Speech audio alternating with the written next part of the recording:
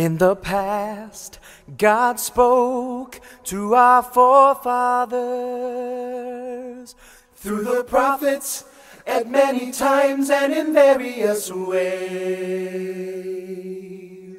But in these last days he has spoken to us by his Son, whom he appointed heir of all things, and through whom he made the universe. The Son is the radiance of God's glory.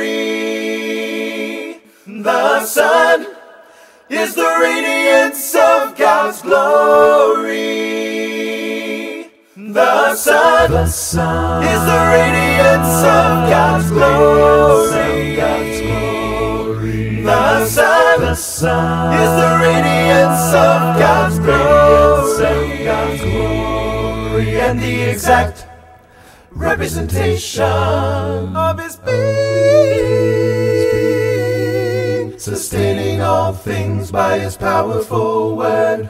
After he had provided purification for sin, he sat down at the right hand of the Majesty in heaven.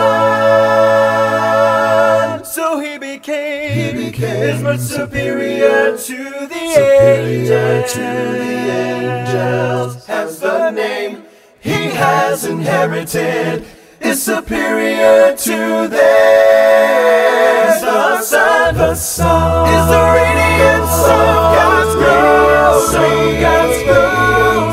The Son is the radiance of God's glory.